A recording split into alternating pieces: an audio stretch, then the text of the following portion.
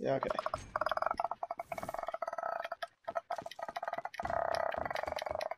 That's the sound the Grudge makes. Dude, that sound terrified me as a fucking kid. It probably did the same to me, but like now it's just like how is that even scary?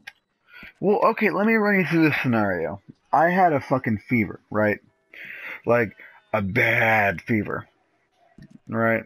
No, I was a child. This was like fucking 2000 and fucking 2005 probably. I was a child. A little baby boy. I wasn't. So Well, we're going to shut up. camp. Yeah, we're heading to camp. So we're at Target, and I was a sick little baby proto, right? Didn't even know I liked dudes yet. That's how young I was. I lied. I knew. So, anyways, I was at Target, and a commercial for the Grudge came on like the 40 TVs they had. This is like right when flat screens came out, like right when they were the big thing. So Target had like a wall of 10 of them, Oh right? my God.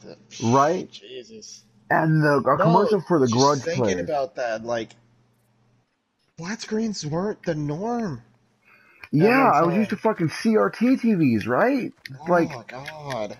yeah, you understand. I still, Thank you. dude, I still remember my old CRT. That thing was fucking massive. It was huge, and that's all I was It was used to. only 32-inch, and it was still fucking huge. Oh God, yeah.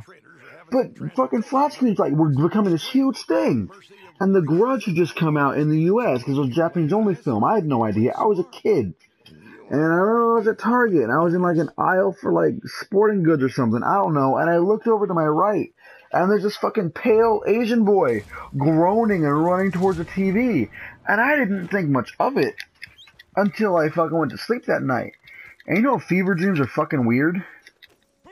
Oh shit. Holy fuck. I was That having is a. a steep cliff. It is. This is the cliff that Morningstar died on with Z. Holy fuck! I remember her horse's name and her name. Anyways, The Grudge, terrifying.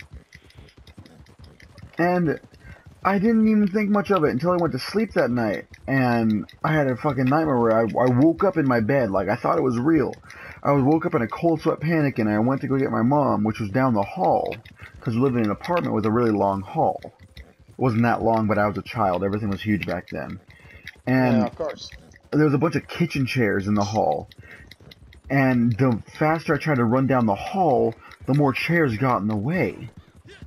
And I kept hearing the Grudge get closer and closer behind me until I felt hands around my neck. And then I woke up. And I ran to my mom, and the same shit happened. Right as I was about to get to her door, hands went around my fucking neck. And that happened like So you 3 had one of times. those recurring dreams. Yeah, where every time I think I'm free, and then I just hear, from behind me, and I start fucking running like a terrified baby. And that's a story about how the Grudge terrified me as a little 8-year-old boy. Now you know. Jesus Christ. Now you know. Now you know.